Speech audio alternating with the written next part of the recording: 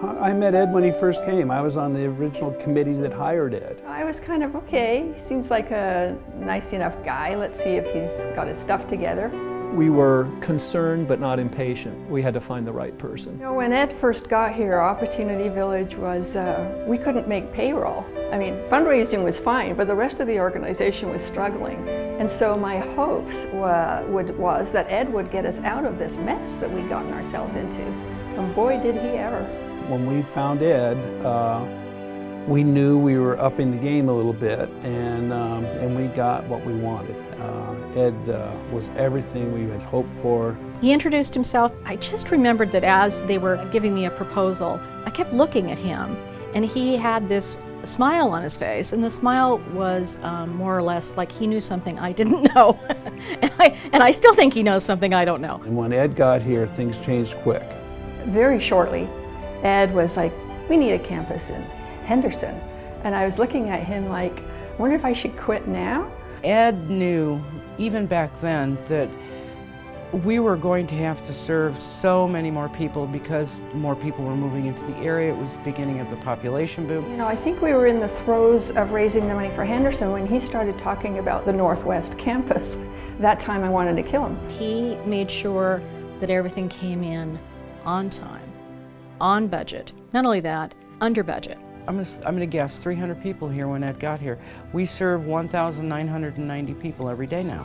You know, if we hadn't seen this type of responsibility and awareness and reactivity to the client population and to how they handle donor money, we wouldn't have come back. He got us to think bigger, more globally. We didn't realize that Ed really was one of the experts in government laws and federal bureaucracy. He put Opportunity Village on the national map by taking on difficult issues. I watch him work nationally. I get to watch those peer groups interact with him with such a degree of respect. You know, this organization existed for 40 years before we got here. And, you know, we're a pretty decent organization. We are now internationally known and respected. And I have to give Ed 100% of that credit. Linda's the front person, and she's fabulous. But there is somebody who has to be behind, who makes sure all the pieces connect and everybody talks and everybody plays their part. And that guy's Ed Guthrie. Ed has developed this environment where the kids really get along with each other. It's become their social life. And they all know Ed. He has great integrity. And he never forgets who it is that he's serving and what he's doing. The OBIPs are his #1. He always lets us know that if it wasn't for them, none of us would be here. It really is about Glenn, and it's about Alonzo, and it's about Derek, and it's about Sarah. It's about those people that are always people in his eyes. He has this almost fatherly compassion for this place and for the people inside it. There have been occasions when I've said, Ed, it's not such a good day. And he's been very understanding to that and pepped me up and told me it's going to get better. You can tell that he loves what he does, and you can tell that he loves being here.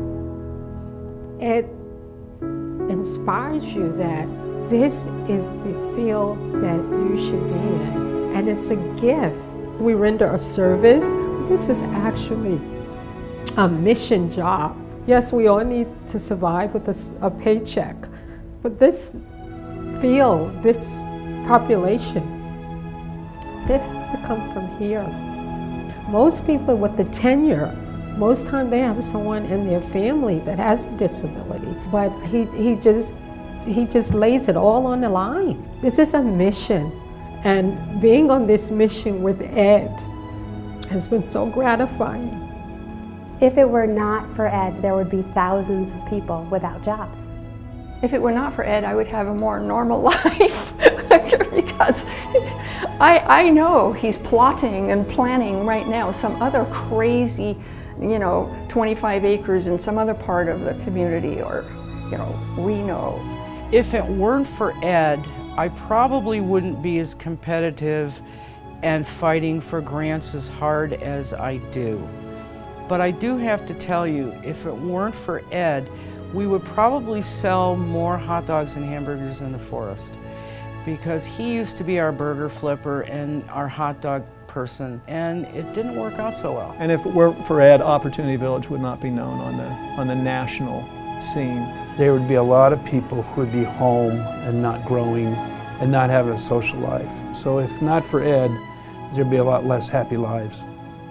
I might not even be here if it weren't for Ed, so truthfully, from the bottom of my heart, I just want to say thank you. I think that anyone who has spent as long as Ed has doing what he does deserves a huge congratulations. And to be as enormously successful as Ed is, kudos to him beyond all. I'd just like to say congratulations, Ed, on your 20th, and hopefully we'll have another 20. Congratulations, Ed, on hanging in there for 20 years, putting up with me, and most important, of being loved by all of your employees and all of the citizens that we serve here. He's not going anywhere, so I'm not going to say I'm going to miss you. He's here with us, and I look forward to the next 20 years. On behalf of the Las Vegas community, thank you for bringing your expertise to our homes. Can't believe that it's been 20 years. 20 years of being the stand-up guy and doing the right thing all the time. I'm just so proud of you. The work that you've done here at Opportunity Village is insurmountable. We love you. Congratulations.